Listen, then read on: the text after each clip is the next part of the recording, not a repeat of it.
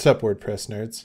In today's video, I'm going to be going over how we can make our very own custom Metabox in WordPress. So this is one of those kind of like basic skills that you should just have when working with WordPress, so I figured to make a video about it. If you are new to the channel, make sure to subscribe and ring the bell to make sure you get notified of my weekly WordPress videos. All right, let's jump into it.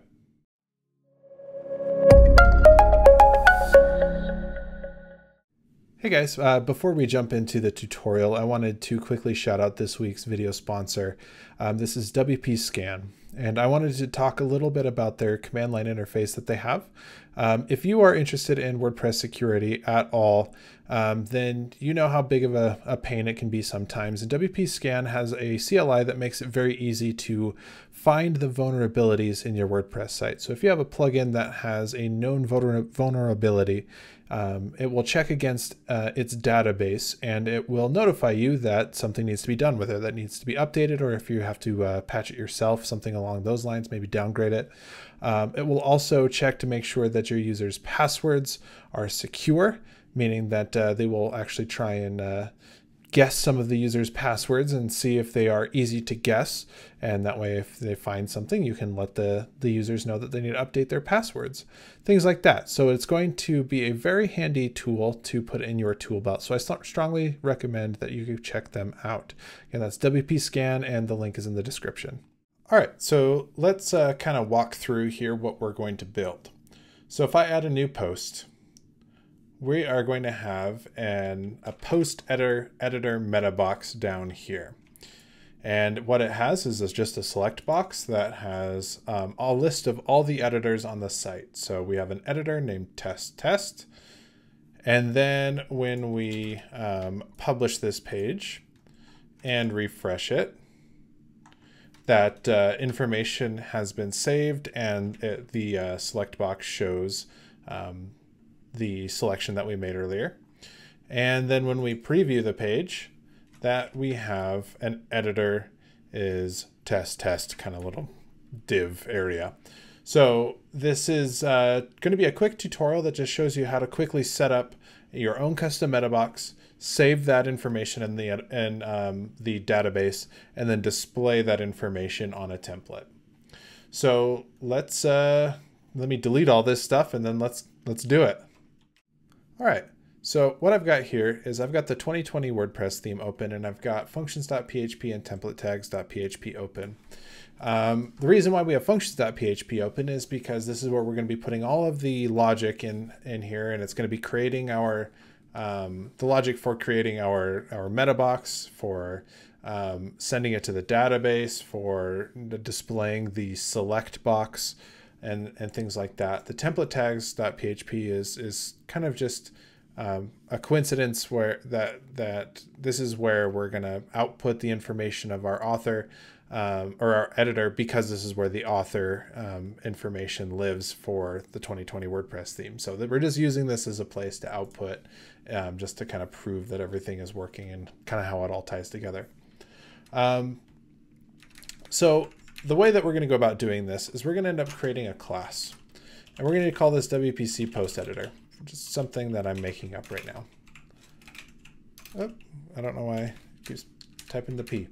And then we're going to new this up at the bottom, WPC post editor.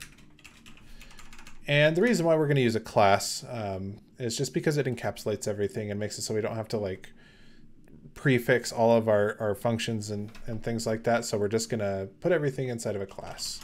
So public function construct. So this happens every time that we new up a class. And then we are going to add an action here. The action is going to be add metaboxes. So this is something that exists inside of WordPress that will get called. And so when they are adding the metaboxes, we want to hook into that. And we want to call a method that lives inside of our class. And so how you do that is you give it an array with the first item as this, which is the context. And then the next item is going to be the callable method. So this time it's going to be create Metabox. And so what we're going to do then is we're going to do a public function. It has to be public. Public function create Metabox And so all this is going to do is this is going to call a function that WordPress gives us called add Metabox. So as you can see here, it has a ton of parameters, but we're not going to worry about anything after screen. ID is just the slug of the Metabox that we're going to give it. It's just something that's unique. And so that's going to be WPC editor, something like that. Title is going to be the actual title that lives above or at the top of our Metabox. So something descriptive like post editor. The callback is going to be what actually outputs the HTML. So this is going to be our select box and our label for that select box. And so we're going to do the same thing that we did up here on line 8.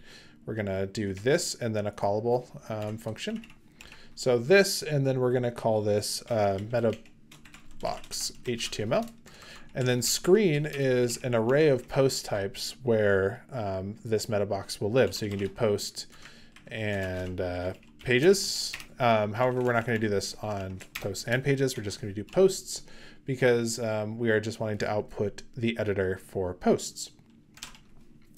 The next thing that we want to do is that we want to create this Metabox HTML. So let's just copy that and do public function Metabox HTML. And then we are going to actually output something. Let's just echo howdy for now. Let's just go see if this works. We are going to go back to our dashboard and let's just do add a new post. And when that loads up, we can scroll down and it says howdy. So post editor is that title I was talking about. So that's the thing that you see when the Metabox is collapsed. And then we just have howdy. So this is essentially our playground. We can put whatever we want in here. We can put images, we can put a React app, we can put whatever we want inside of here and go crazy. But we're not going to go crazy. We're going to keep things tame and simple. We're just going to do a nice little select box because it is the most basic form of doing this. So just keep it simple and we can get more fancy later if we want. So the Metabox HTML is going to essentially just be a form field. The way that WordPress works when you hit update or publish or whatever is that it's kind of just one big form. And so you're just kind of adding form fields to it and it sees that it's a form field and it will just take that information and put it into the post array. And so we can then later pick it up on the post array and save it and do all this kind of stuff. So it looks pretty darn simple when it actually is output. So let's just say, let's do a label. And we're going to do this for post editor. And we're going to say just editor, I think. And then and the label. And then we're going to do a select. And this select is going to have all of our authors in it. Now we don't want to just manually type in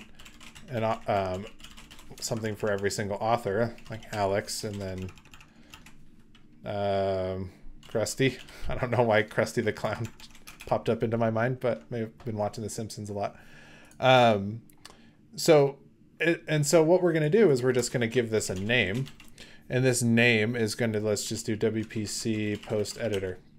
And so when the form is submitted, it's going to take the value that has been selected here and put it in the post array with the key of WPC post editor. So that will be something that we can pick up and then do with whatever we want. But what we want to do is we want to be able to have this dynamically populate with all of the editors. So let's go create an editor real quick. I think the one that I created earlier might still be there. So I have test, and let's also just create another one just for silly sake. Editor 2, because I'm creative. Test at test.com, and let's just do bias. Okay, extra points for those who know where that's from. Tobias. And then we are going to make him an editor. Oh, email. Test 2. All right, so we have Tobias Funke, and we have test. Actually, let's change this because now George Michael. George Michael. Thank you for your patience while I did that. That's just for my own sake at this point. And so, yeah, what we need to do is we need to make it so that select box actually has dynamic values in it. It just doesn't say Alex because that's all we typed in over here. So what we're going to do is we're going to do a new user query. And so it's a little bit different than a regular WP query. So we're going to just set it to a variable user query, and we're going to do new WP user query. And so this takes an array of arguments just like a normal WP query. And the reason why I'm explaining all this is because WP user queries are less known than regular WP queries, and the arguments are not the same, obviously. So just trying to step through it a little bit slower. The first thing that we're going to look for is a role. And we're going to say that we want the role of editor. And so it's going to grab some editors. And we're going to say that we want the number of editors to be -1. We don't want just 5 editors. We don't want 10 editors. We want all the editors. And then lastly, what we want to do is we want to tell the user query what we want back. So there's another parameter called fields. And it takes an array of fields that we want. And these can be, fields that exist inside of the user. So what we're going to take is we're going to take two things. We're going to take the display name. So that'll be, George Michael, or that'll be Tobias Funke. And then what we also want is the ID, both capital. And with that, we have our WP, or our new WP user query. And so the way that you do that is you don't start the loop like you would, if have posts while have posts, the post thing. We're just going to assign it the results to the editor variable. So let's just take editors, and we're going to make that equal to the user query get results. So that's like the WPDB get results method, kind of. I don't know. It's named the same, and that's the way I think about it. And so what we're going to do next is if the editors is not empty. So we're going to check to make sure that something actually came back. So not empty editors. Space all those guys out. And let's just drop this down. Actually, now let's do the curly bracket. People like to get mad at me when I don't do the curly bracket. I like to do the else if, and if kind of stuff, but we're going to do else echo. Let's just do a p tag, not some regular expression looking thing. And it's going to say no editors found, just as a fallback. And so if the editors are found, we can then, let's just have this first one be elect one. And then we'll open up some PHP tags, not printhead scripts. And we're going to have our loop inside of here. Oh, we forgot our ID. So what we're going to do then is we're going to for each over each of the authors. So or not authors, editors, goodness. So for each editor as editor. And then we're going to output our selects. So we're going to, or our options. So let's option and option. And the value, if they select it, is going to be the editor ID. So this is going to come back as a standard class, which just comes back as an object that you can think of. And so we target all of the properties of that object with this arrow.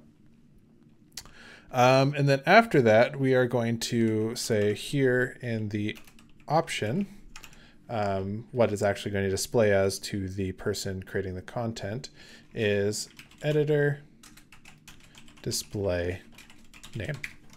So that corresponds to display name and ID right here. So all we're doing is plucking out those items from the results and pasting them in right here. So we should have a handful of editors that display right here.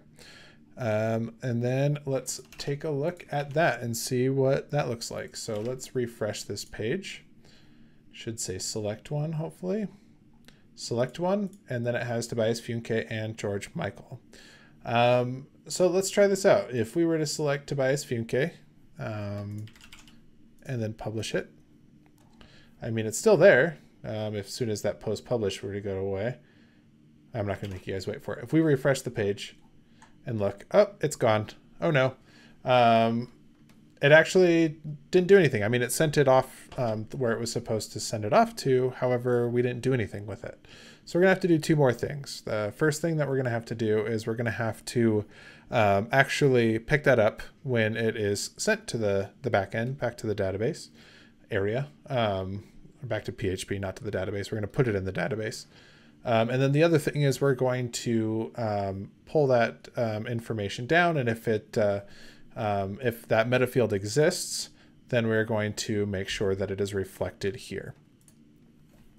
So let's get back to our functions.php here, and let's figure out how we're going to actually save this. So like I said, when we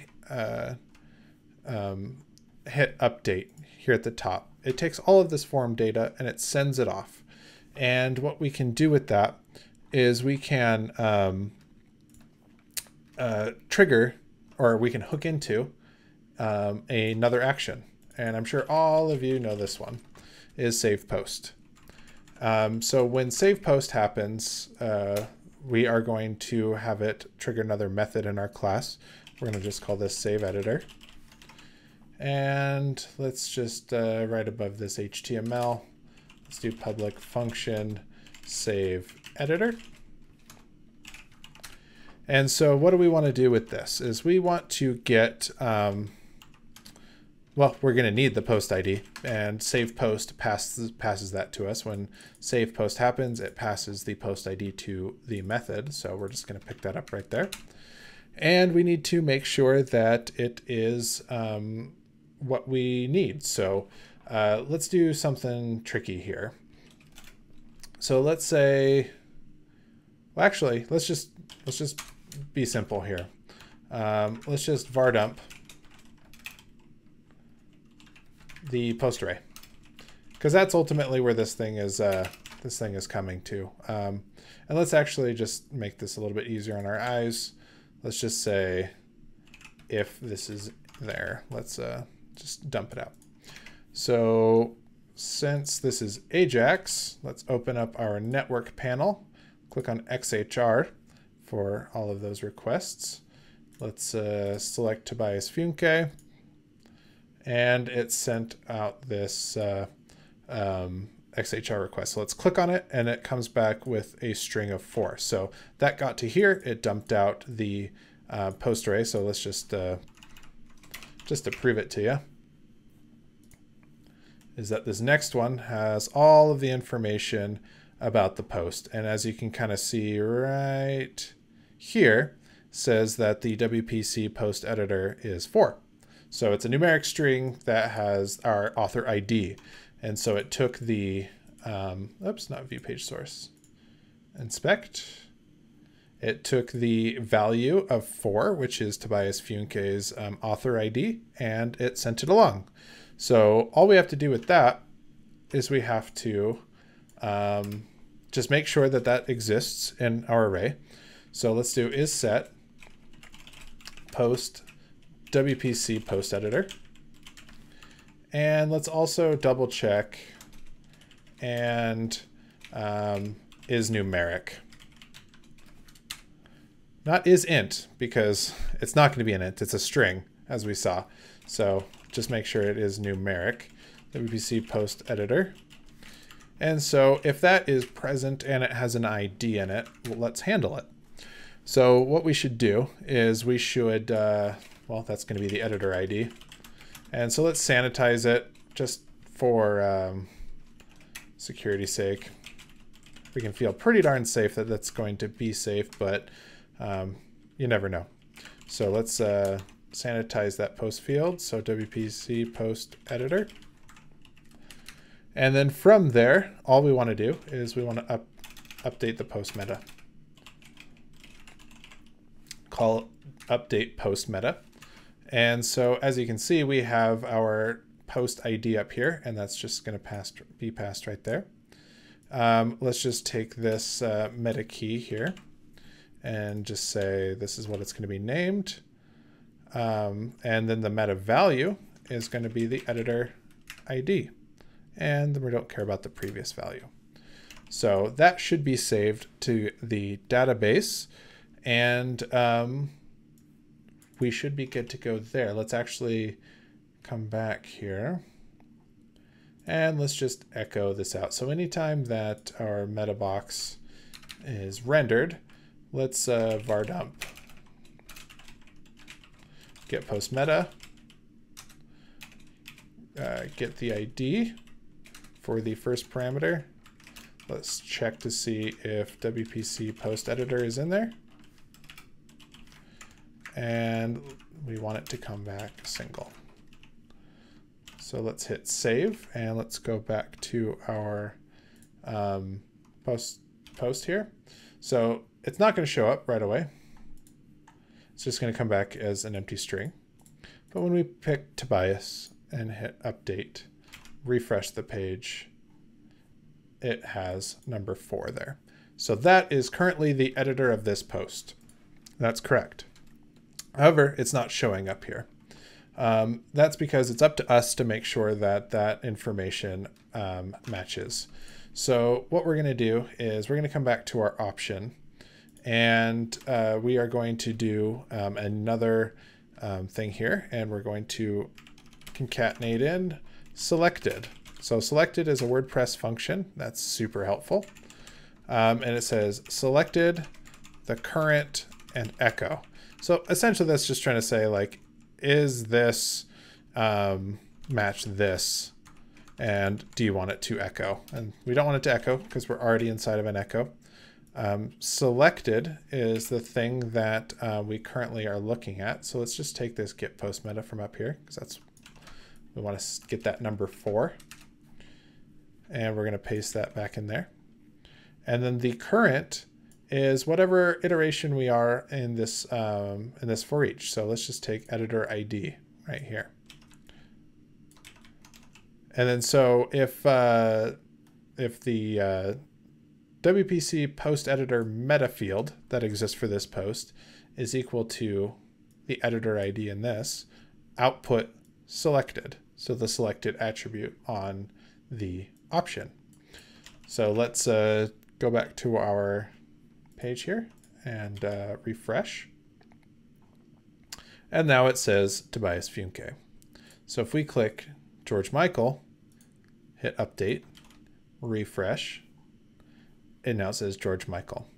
And so what that selected thing did is that if we open this up, it says selected when the option or when the editor ID is 3. So now we have ourselves a working Metabox. Now, like I said, this can get vastly more complicated, but we're keeping it simple for simplicity's sake. So now just by outputting it to the page, we kind of can complete the full circle. So let's see here. So inside of this template tags, we have this template tags.php, we have this post author meta wrapper, and all we're going to do is I'm not going to even get too crazy with it. I'm just going to copy and paste this in here. Oh boy, but the formatting is atrocious. That'll teach me. Let's just kind of fix this up real quick so you guys don't yell at me. All right, so we're just going to say, hey, get the post meta, and this is going to be WPC post editor. And just like we did over here, it's the exact same function. And then if that comes back, we're going to store that in author ID, and then we're going to get the author meta, its display name with that author ID. Let's hit save, and then view our page. So preview, and then it says editor is George Michael. If we were to change this back to Tobias, and then refresh the page, it's Tobias Funke. So it kind of is a very simple example of how to create your own Metabox. We didn't have to do any sort of JavaScript. All we had to do was just create the Metabox, add in some HTML, a form field, and then pick that up in the save post action. So I hope you guys learned something. This is definitely something that's handy to have in your tool belt, one of those kind of basic tools that you'll rely on pretty heavily when you get into more custom stuff with WordPress, and something like ACF or CMB2 doesn't really cut it. So it kind of can become whatever you want it to be. So I hope you enjoyed the video. I'd like to quickly shout out my patrons for supporting me and the channel. We have 2 exclusive videos up right now. So if you're interested in learning more about underscores and kind of my ideal workflow, then head over to Patreon and sign up. But thanks guys, I appreciate you watching, and I will see you in the next one.